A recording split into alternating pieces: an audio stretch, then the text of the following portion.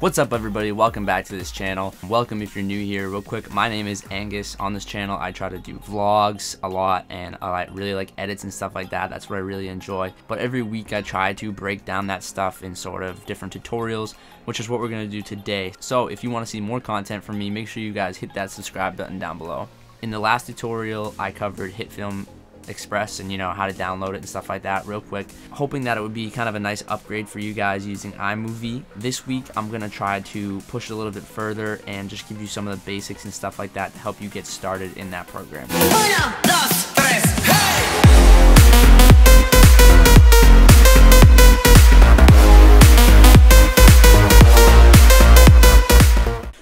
Alright, so it has been a little bit of time since the last tutorial. By the way, real quick, today, you may not see this tutorial today, but it's Tuesday, November 6th. If you haven't voted yet, please make sure to go out and vote. It is definitely super important. I voted. I got this awesome sticker, which is clearly the best part about anything, honestly. You get a free sticker.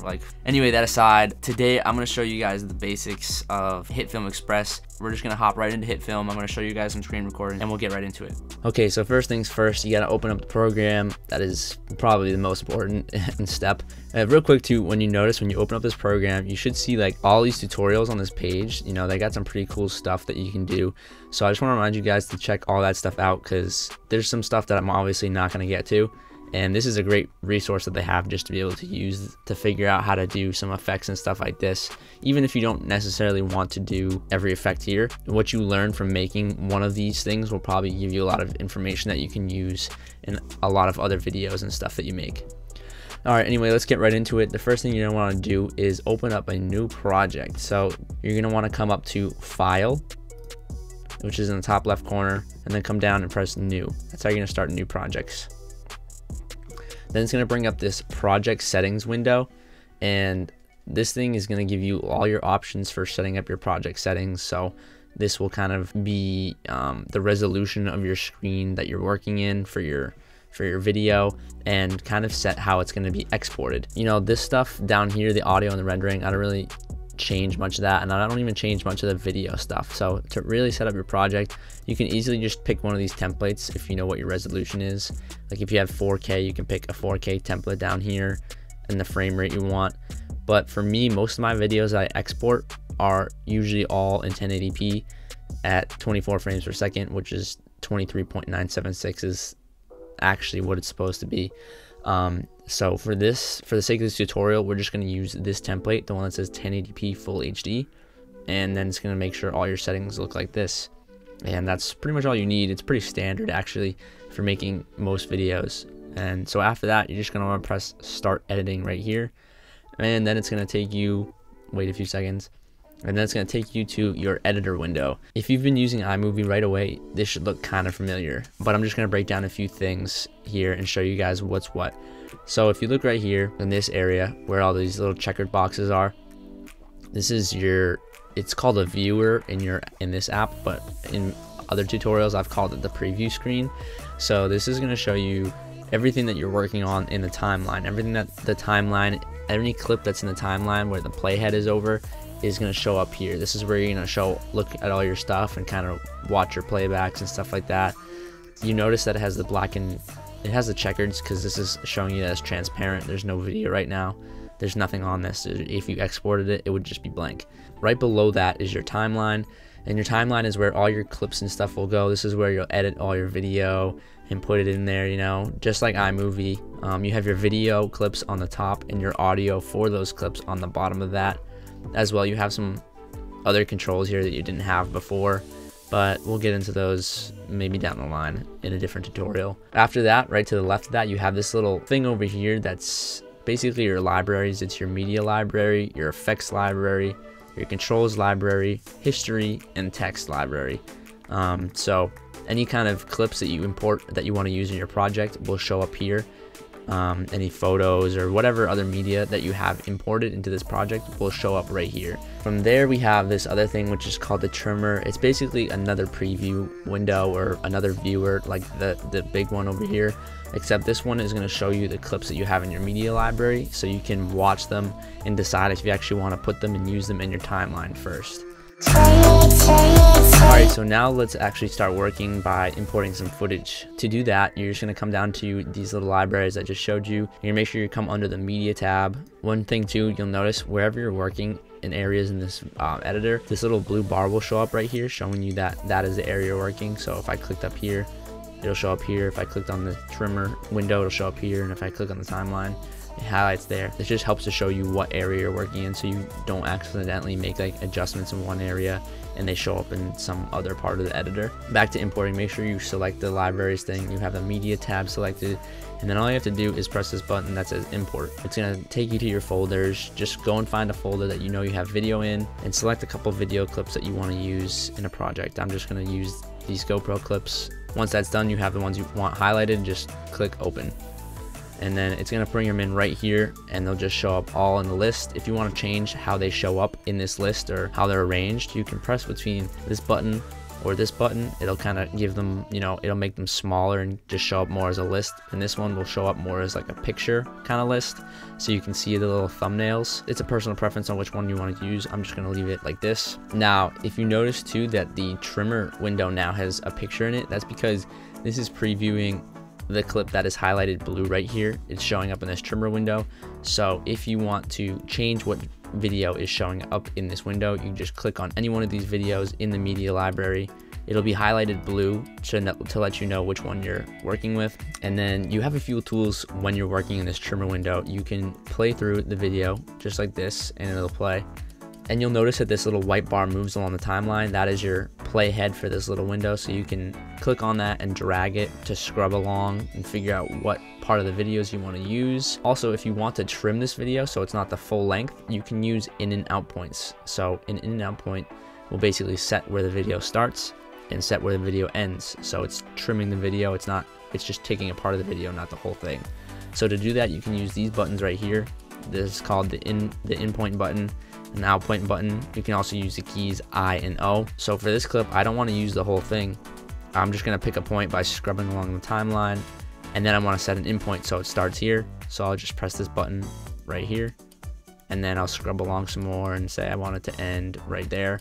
I'll press this button that says out point, and now you'll notice that this little area right here is the only area that's highlighted gray, and that means that this is the only part of the video that you'll be using. After that, if you want to put this little portion of the clip into the timeline, all you have to do is come and click on the portion that is highlighted blue in the media folder, click on it, and then drag it over to the timeline. It'll kind of outline green, and then you just drop it in the spot where you want it to be. Now you'll notice this little pop-up thing comes up. The reason for this is because the footage I shot was in 2.7K and the project is only 1080, so it's asking if I want to change my project settings to be 2.7K so it matches all the clips. I'm just gonna say no, and this way nothing's gonna be changed, no settings are gonna be changed. But like I said, now that you have these clips in the timeline, you notice that the video clip is on top just like it would be in iMovie, and the audio clip is on the bottom, and you can see the waveforms right here. And yeah, it should look pretty familiar at this point.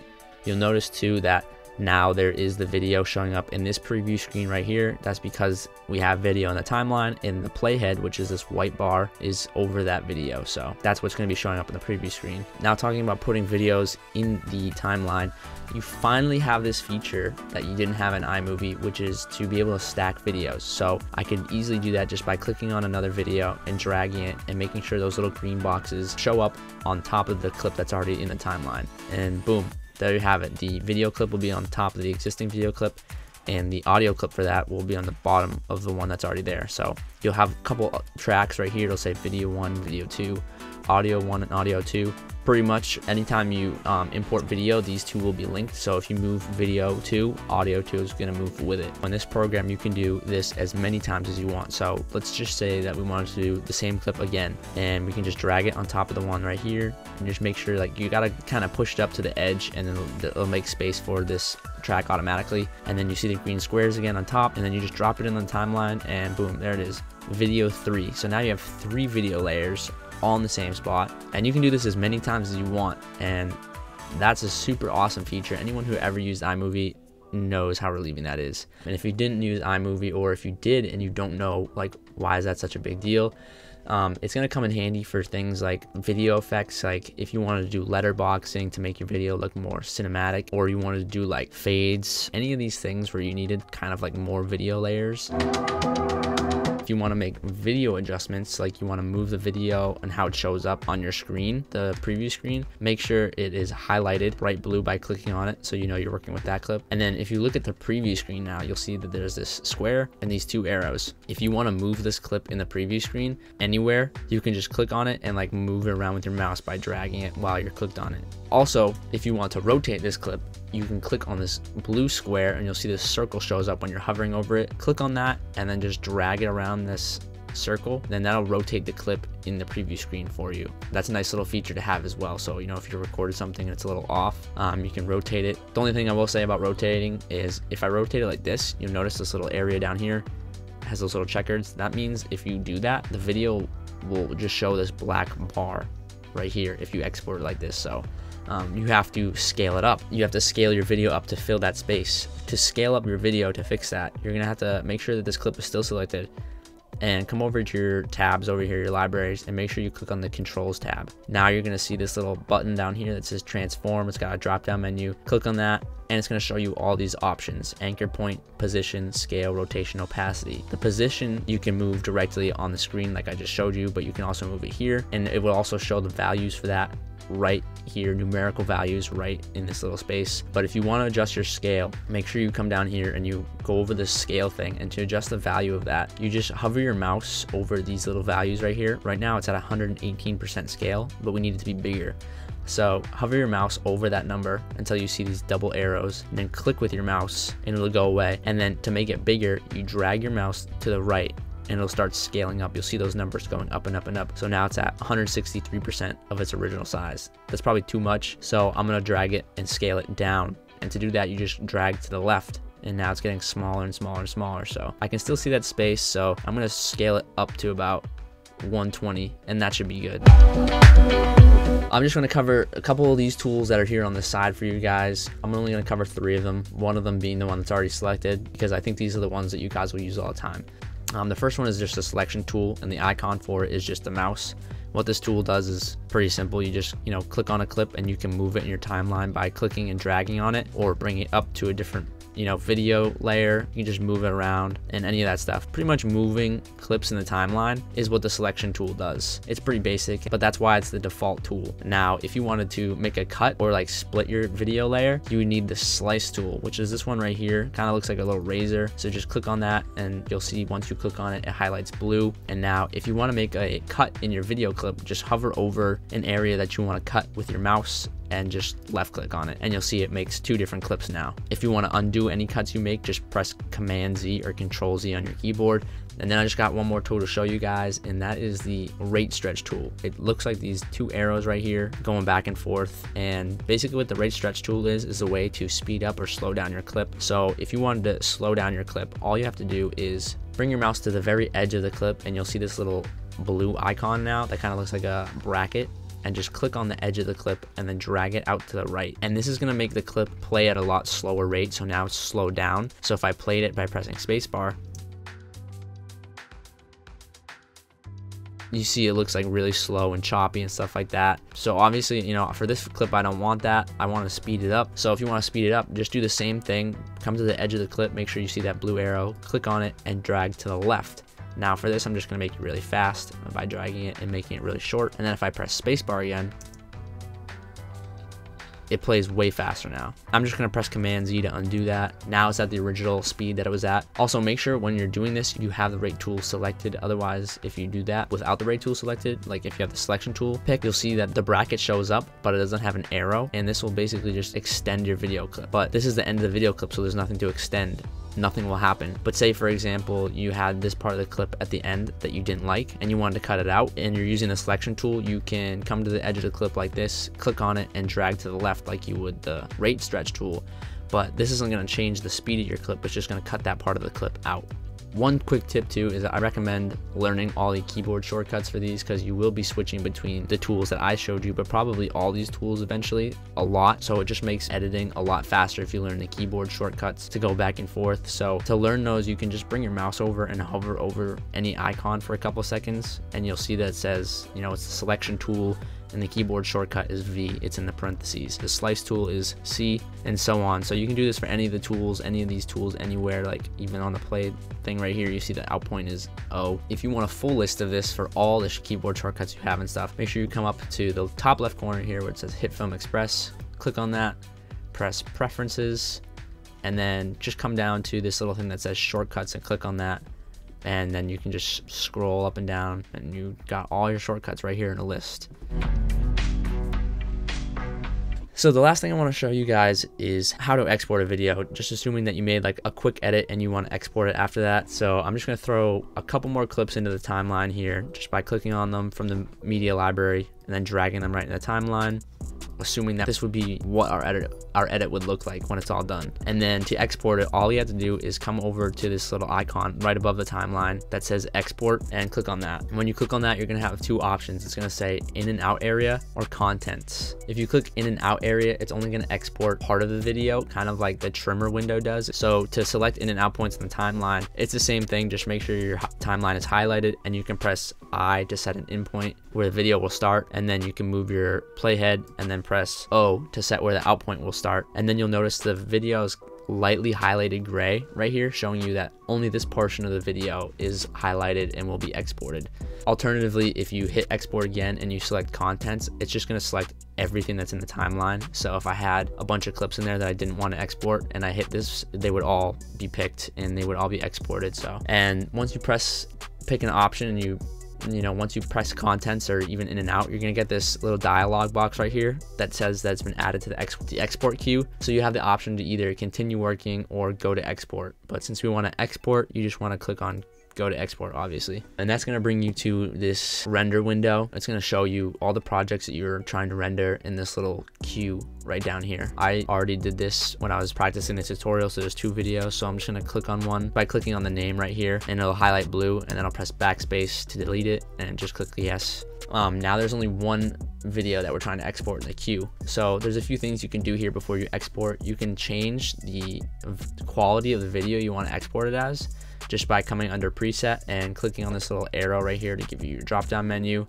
And then you have all these options for resolution and stuff to pick from. Since the project is in 1080p and most of my videos are exported for YouTube, I'm just gonna pick the YouTube 1080p preset right here, and it'll change all the rest of the settings for me. And it's pretty straightforward, and that's pretty standard too. Most of the time, that's the preset you'll use for exporting your videos. However, you can create your own preset just by coming under this little box right here. It says presets, and then coming down to press this little plus button that says create new preset. And you know, you pick your format, you know, MP4, QuickTime, stuff like that. If I clicked MP4, then it would show up with all of these options for creating your preset and the video quality. But that's too much to get into right now. It's just, if you look at this, it probably you're probably like, what is this? I have no idea what this is, especially if you're coming from iMovie or not even using any software before. So we're not even gonna get into that. So I'm just gonna hit cancel. So I just recommend using these presets to start until you kind of start learning about all the other stuff. And then finally, the only thing you have to do after that is come under output right here in the queue and click on this little area that's underlined. And it'll bring up this other dialog box where you can change the name of the file you want. I'm just gonna name it tutorial. All right, I'm fine with that name. And then if you want to change where it's being exported to, where it's being saved to, just come to where it says where, click on the drop down menu there. And I just want to save it to my desktop, so I'll pick that folder and then I'll press save. And if you're finally ready for your video to export, come down to the very bottom right here. This little play button right here will say start exporting. Just click on that and it'll tell you your progress back up here. And all you have to do now is wait. So after that, you can just go back into your edit window by clicking up here where it says edit, and you can go back and do some edits and stuff like that where you wait. And that's it. That's all, pretty much all there is to it. Hopefully it does seem a little bit familiar to you and that it's not as scary making this transition, because you can definitely get a lot more use out of this program and its capabilities than iMovie. Again, but I'm not knocking iMovie either. If you don't want to make the transition and you're happy with iMovie, keep it by all means, you know, because it's just as good for doing some basic editing. Sometimes you don't need all that extra stuff. But anyway, hopefully you guys learned something. If you do have any any questions about anything that I mentioned in here, I know I kind of go kind of fast in my tutorials. Just make sure to leave a question down in the comments down below. Did I say that right? Yeah, anyway, leave a comment down below. I'll try to answer it there, or, you know, I'll try to make a video topic dedicated to that. So until then, see you guys next time. All right, peace out.